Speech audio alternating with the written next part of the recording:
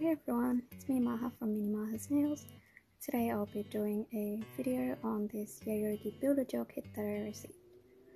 In this kit you get a gel base coat, you also get a no wipe top coat,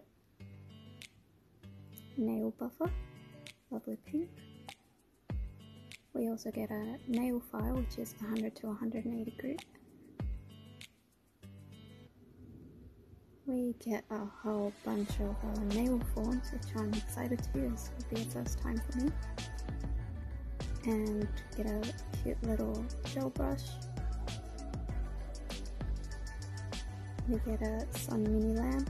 You've seen me use from these before, but it's really cool you get one with the kit. And you get 7 shades. First one is clear, white. Next is thin pink. All these tubs are 14 grams, so it's a very generous amount for a kit. Next we have the cup pink,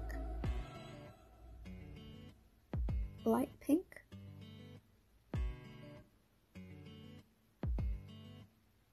and we have pink,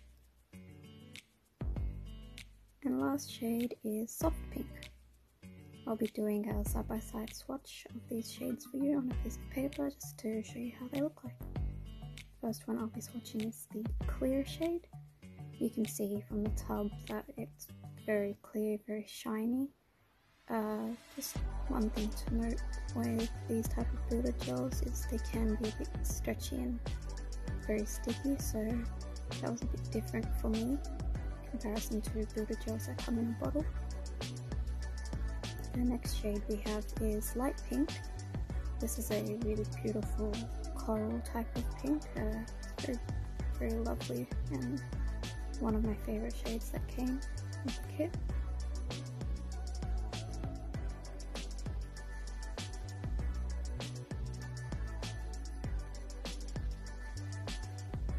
The next shade we have is the white.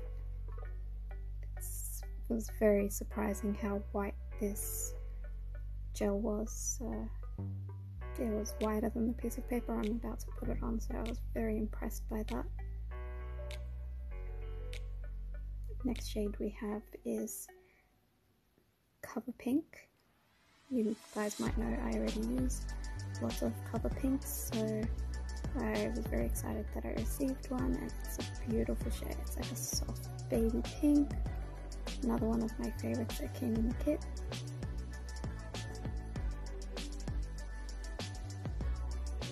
Next we have this very interesting shade.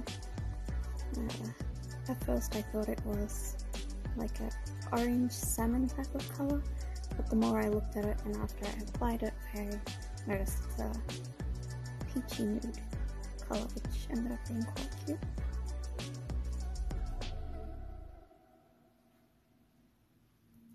Next up we have soft pink. Again, this beautiful dusty pink, one of my favorites as well. I love anything that's this sort of colour, so very excited to use this one. And the last shade we have is called Pink. At first I thought it was going to be a very vibrant pink, but when I dipped my brush in, I noticed it was actually a clear colour and it was just tinted with pink, so it was very cute and different as well. I'll just show you up close how these look. So you can see these colours are really shiny and very beautiful. Just want to also let you know that I will be doing my nails in 3 possible different ways that I know how to use builder gel to create your nails. The first way is how I've rated on my thumb and how I'll be doing my index finger. The way I'll be doing that is using a full cover tip and using the builder gel to pretty much glue the nail onto me, having it already shaped the way I want it and very minimal work to do for this. The next way I'll be doing is for my middle finger, which will be using a nail form. For my pinky and ring finger, I will be using half cover tips and building the builder gel on top of it to create strength and creating the nail.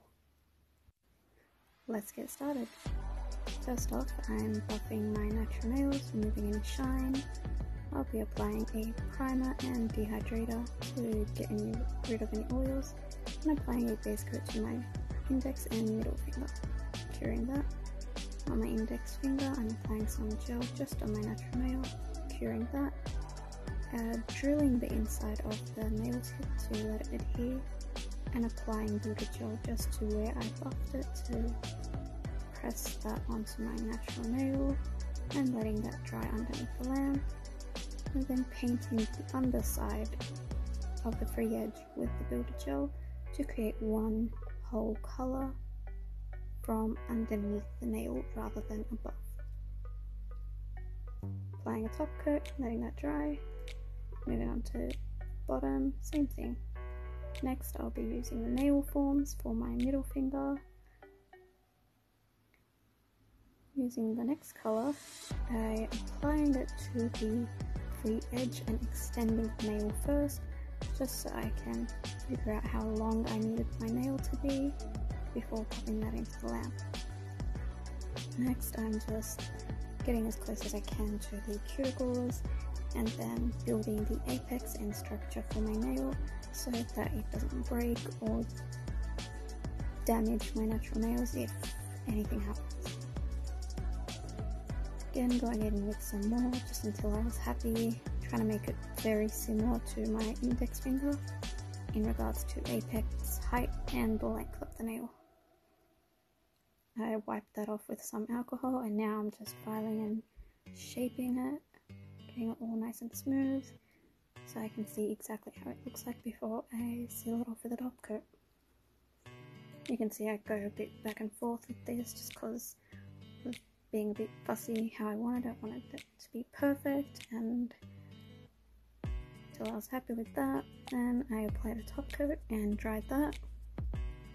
Next I'm using half cover tips for my ring finger and my pinky, applying that with some glue, letting that hold. Please be patient while you're doing this. I was not. You'll see later on one of them pops off while I'm trying to shape it. Just have to re-glue that on and be patient, let it dry properly. And I was just filing the edge of that to create the right shape that I needed and buffing above it so that there wasn't any ledge from natural nail to the tip. After that, I applied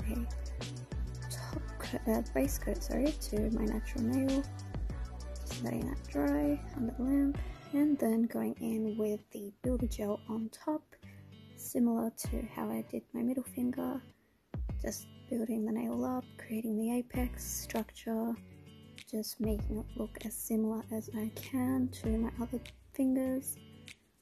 Honestly, as beautiful as this colour was, it was the most fiddliest one to work with. It was a bit thicker than the others, so it was a bit of a struggle for me to use, but in the end we got there after lots of going back and forth. And then I'll be repeating the same thing to my pinky finger with the last colour, just fixing it up, creating the apex again, structuring the nail, and then a bit more of that, just till I was happy with the final result. And just wiping that off with some alcohol so it's not sticky, and then going in with the file, just roughing that up, getting it nice and smooth, shaping it, making it a bit thinner so it suited the other nails, and going in with a buffer to really smooth that out so I can see exactly what I'm working with. Once I was happy with the result, just wiping that off with some alcohol and applying a top coat, letting that dry. Last off, I'm just applying some cuticle oil, and that's the final look. Thanks for watching. Bye!